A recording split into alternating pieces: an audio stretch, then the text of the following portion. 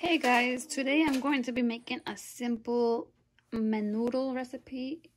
I'm just going to be doing any salt, a small can of like the maize, the corn, and this is like a beef tripe. You can buy it and cut it up yourself, or the store that I went to, they already have it all cut up, which I love about them. And for only $10 for 3 pounds, I'm like, that's a pretty good deal. Some people put hominy in there. Oh, not hominy. Honeycomb. And some people put like pig's feet in there. So it's all what you want. I just like it simple. My husband just likes it like this. So you're also gonna need a bag of Guajillo. It's just a smaller bag. This is 3 ounces. Some tortillas you can use or have it with or without tortillas. I use this at the end to make it a little more spicy, or sometimes the chili arbol. Rip it open at the end and put it in there. Onion and cilantro on top if you really want some avocado on the side, but I don't really put it on there. And that's about it for the menudo. This is something that if you have all day to cook or patience, or at least put in a slow cooker so you don't have to be home all day. The first thing you're going to want to do is really make sure you wash it really good. Wash it. If you don't want too many fat parts in there, you're going to want to take it out, because otherwise it turns it really greasy. But if you like it like that, then keep it. But make sure you're like at least run it through every little piece. Run it for at least 5-10 minutes. Run in the water and rinsing it, or even let it soak in the pot of water. Just let it soak a while so that it really cleans out, because sometimes you'll even catch the little hairs on there. And if you don't like it this big, you can still cut it smaller if you want. Like this one's a little bit bigger, I'll probably cut that one. We'll just really rinse it, so I'm going to just keep on rinsing it. Okay, so now I really rinsed it out, and I took out some of these. Like I'm not too fond like when it's too fatty like that. I got lucky this time. I got a lot of just regular pieces. I like to just let it soak for a couple of minutes, like maybe 5-10 minutes. And then I'll dump this water out. You see some of these pieces are just floating to the top. I'll let it soak and just rinse it out again one more time, because you need to make sure this is really cleaned out. So this is one of those things where you either love it or you hate it. I hated it. And then when I got pregnant with my second son, my husband was eating it at a restaurant. I said, let me try it. And I fell in love. This is the medicine of hangovers. If y'all wake up with a hangover in the morning, get you some menudo, and y'all be cured.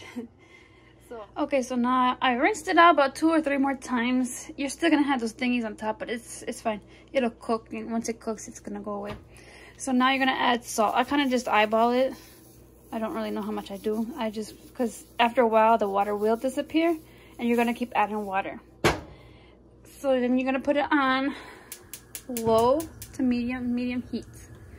If you have bay leaves, add like 2 or 3 bay leaves to this as well.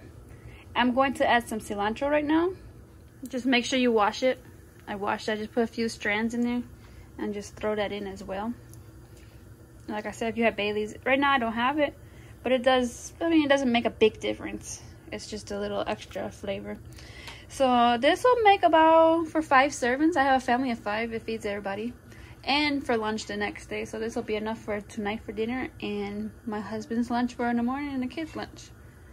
I have a 4-year-old, so she's technically maybe a family of 4. But my older son will make up for that. So just let it cook. I want to say maybe 6 hours. Let it cook on medium heat. You can probably put it in a slow cooker as well. And leave it covered. I'm gonna put the cover on. So yeah, just keep an eye on it so the water doesn't overflow to the top. About maybe a little less than that. And just let it cook for like 6 hours. Right now it's 9 o'clock. So it's 9 o'clock. You might want to check in. Just keep an eye on it every once in a while. Make sure there's still water in there. If the water starts to get low, you're gonna just keep adding water and adding water. And after your meat starts getting a little more tender and you can chew it and it's not so chewy, you can start adding your corn, and then you can start adding start boiling the water for your guajillos, and you can add the guajillo. Okay, so make sure that you do keep it down because it did just boil over, so keep it on low. Mine just boiled over really bad, so instead of keeping the cover all the way on, it's gonna keep on covering. Let it stay loose a little bit, so you still got the cover, but on the other side it's still a little loose. I always like to do it that way so it doesn't keep coming over and messing up your stove area. Okay guys, it's been an hour and it's been cooking. I put it on really low, so I put the cover all the way back on, and it's just letting it boil. It still doesn't need no water right now. It's cooking fine, and you can see like the water is like more like a brothy. That's how it's supposed to look. So you just let it sit. So everything is looking pretty good. Okay, so it's been boiling. It is 1 o'clock, so we are going to be adding some more water. I'm just gonna put a whole cup full of water in there and let that boil again. You see where the water was around the edge. You can put more if you want to, if you don't want to keep adding and adding and adding. But just put the cover back on and let it keep on boiling. Okay, so it's been cooking for a while. I did try it. It does taste pretty good. It is 5, but I had to go to the store, if I have to be honest. I turned it off for a while I was at the store. So about an hour, I had this off and then I put it back on. So it's just been cooking away. I have my can here that I just opened. You're going to want to drain that. You're just going to empty the can out and rinse it.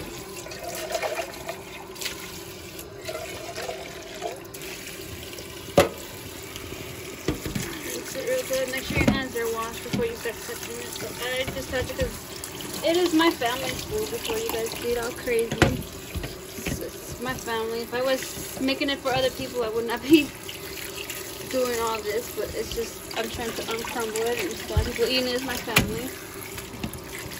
So make sure it's kind of washed and shake it out. You're just gonna want to add it. You can add it before you do the guajillos. So now we got the guajillos here, and we're gonna cut and devein and take all the seeds out. I got the water over here boiling. Some people toast it before they boil it. I just like to boil it, and then about maybe 30 minutes until it get nice and soft, and then you're gonna blend it, and then you're gonna put it into the water. Okay, you're gonna want, I use these just because it's easier for me. You can just take it apart with your fingers. I only use these scissors for cooking, so it's easier. So you're just gonna want to cut down the side, and all of this inside here, you're gonna want to just take it out and you just throw it in the garbage. So it's nice and clean like this. They should all look like this, and then you can add it to the boiling water. Okay, so once you got them all peeled, you're gonna put them in the boiling water, squish them all the way in. And I had some of them were still had seeds, which is not a big deal. Once they go in water, they're gonna come off. And anyways, you're gonna strain them into the liquid, into the soup. Anyways, just keep an eye. Maybe I should have had a bigger one because it already boiled over. So just keep an eye on it. Put it on medium to low heat. Let it boil for maybe 30 minutes or until it's soft enough for you to just blend. You can put a cover on top, or you can just leave it like that. I leave it like that. Some people put a smaller cover on top to squish them so they stay in. It's just all what you prefer. And make sure you wash your hands and don't touch your eyes, because I've done that mistake many times where I've washed my hands and I still touched my eyes and it burned. So be careful with that. So I put it in the blender with a little bit of water on the bottom and a little bit of garlic salt, just a little, or garlic powder, just a little bit. Sorry, somehow that video got deleted. So here I am straining it. Make sure you strain it all the way through, because you're gonna have big parts, so it's all liquid. And this is your finished menudo. You can add lime, cilantro, onion, the chili peppers, anything you want, either with a tortilla or without a tortilla, and enjoy. Until next time, thank you for watching. Hit that subscribe button.